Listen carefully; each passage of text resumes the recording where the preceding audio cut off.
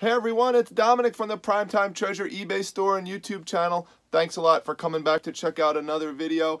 I just made an awesome sale. All I got to do is pack it up. I'm excited. I'm going to show you, ready to go. I just got to go grab it. Let me go find it. Wait a minute. I thought I had it here somewhere. It's got to be somewhere around here. I think I put it up top. Nope, it's not there. Maybe it's in one of these. Maybe it's in one of these boxes. Hold on a sec. Maybe it's in here. Let me just check. It's got to be in here. Nope, it's not in there. Maybe it's in the closet right here. Hold on a second. Let me just take a look and see if it's in there. I think it's in here. I really want to show it to you. It's amazing. It's sold for a great price. Buyer's going to be real excited when they get it. Hold on. Hang on. I'll be right back. Wait, up here. No. Maybe it's down here. Oh, man. I just cannot find it. Okay, you get the point. This has happened to most sellers online, whether or not you sell on eBay, Etsy, Poshmark, Mercari, doesn't matter. There's times where you're going to misplace an item. What do you do when that happens? How do you find the item? How do you react? And what do you do to try to prevent it going forwards? That's what I want to talk to you about in this video. This is something that has happened to me a few times. Fortunately, I've never completely lost the item that I could not find it, but there have been times that I've misplaced it. I'd say that it happened about 3 times over the past year, as recently as the other day, actually.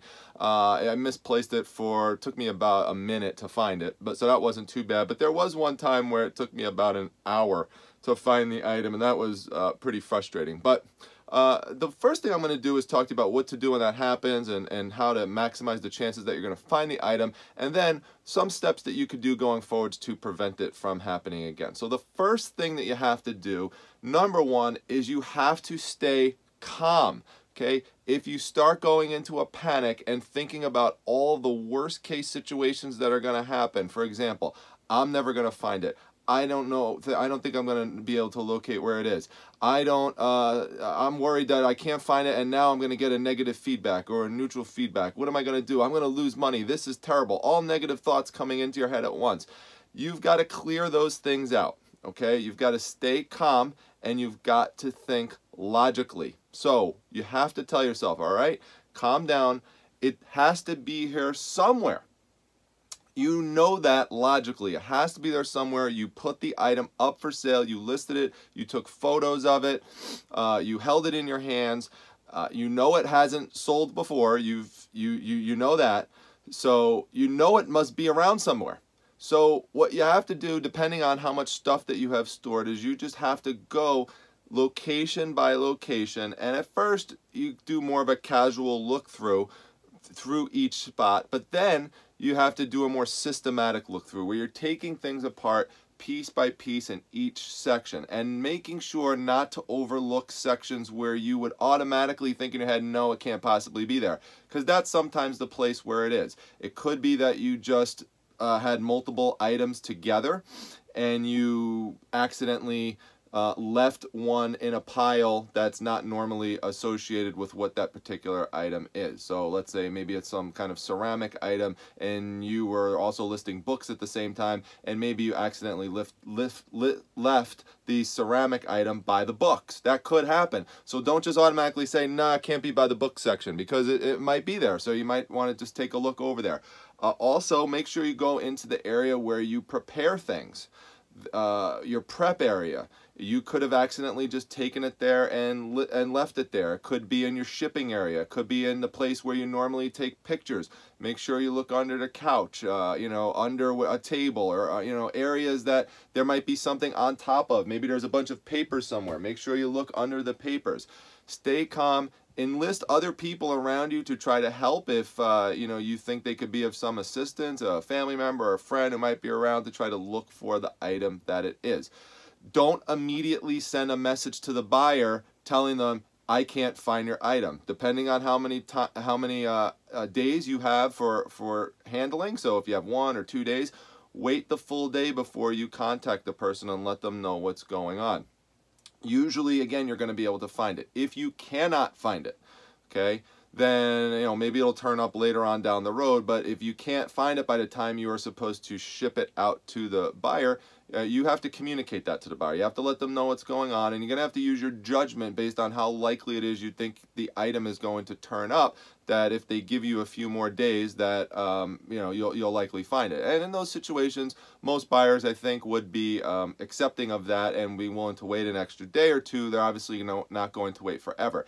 If you cannot find the item in a time that is reasonable for the buyer, let's say you agree on give me an extra 2 days or something like that, I highly suggest you do something to compensate your buyer. So if you have an alternative item, a double of the item, or you could give the buyer a discount for whatever the price was of your item for something else on your store, I would highly suggest doing that, because I'll tell you what's going to happen. If you cannot find that item and you just tell the buyer, sorry, I can't find it, and the order winds up just getting canceled as a result of that, that buyer is likely going to leave you a neutral feedback at a minimum, and they may leave you a negative feedback. So and that's not going to be something that's going to be able to be removed, and it could damage you. And that really stinks for an item that maybe only costs like $8.99 or something, and you just did something silly and you misplaced it, and now you're going to have a negative feedback or a neutral feedback on your profile for a year. Obviously, the negative feedback will be worse.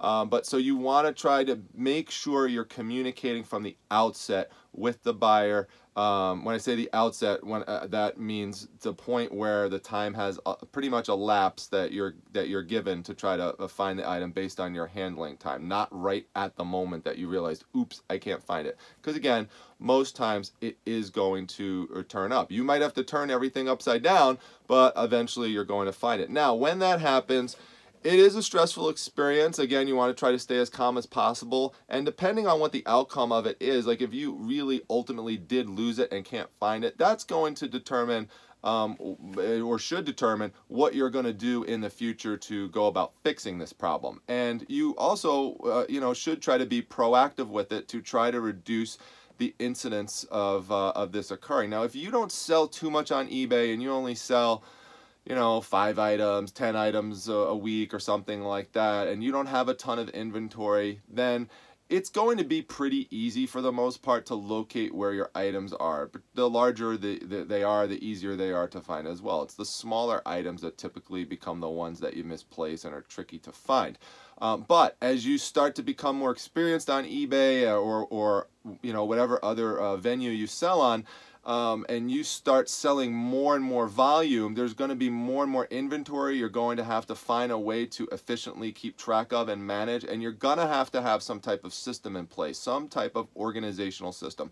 Organization and structure really is the key. Now, there's all sorts of different ways you could go about doing it. Some are more structured than others. It really depends on what works for you, and you'll know what works for you because you'll know whether or not the system you have in place is resulting in you being able to easily locate the items or not. I'm interested in hearing some of the suggestions that you have in terms of the things that you do, but I'll tell you a couple things that I do and a couple other things that you can do. And again, part of it's going to be based on what it is you sell. Now, as you know, if you've watched my videos before, one of the areas that I specialize in is selling comic books. And I've explained this in some of my prior videos, but these are actually comic book boxes. Now, these are called short boxes. There are other ones that are longer. I might be able to show you some of those later that are long boxes. But this is a collection that I purchased a while ago that originally had over 4,000 comic books in them. And so what I did when I got them is I organized all of them alphabetically, and then I labeled them on the outside of the box. So for example, you could see right here, I'll bring this one up, right here it says, let me get it in the better light there. That light is not great, it's kind of messing up. Oh, there you go. It says I.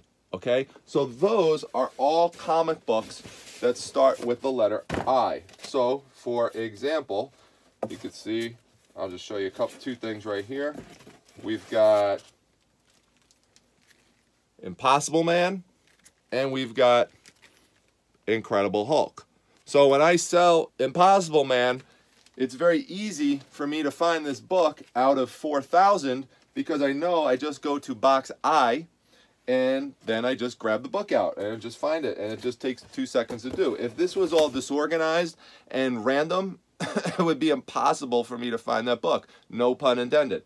So, you know, some letters there's a lot of books for. So for the letter M, for example, there's a lot. So what I do for that is it just says, let me get that up here again. It just says M2. So I have a box that's M1 and I have a box that's M2. And so that's just for, you know, multiple boxes with titles that start with the letter M.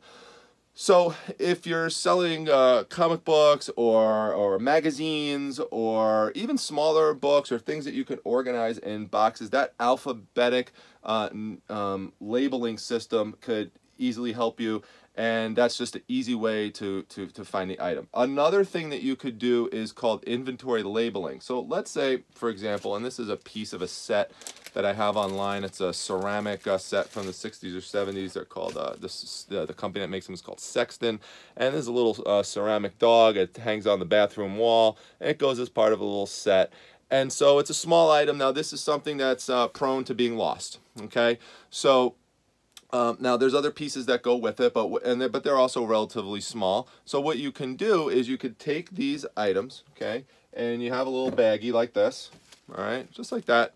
And you could write on the outside of it, for example, let's say we're just starting our inventory system, we could just write A1.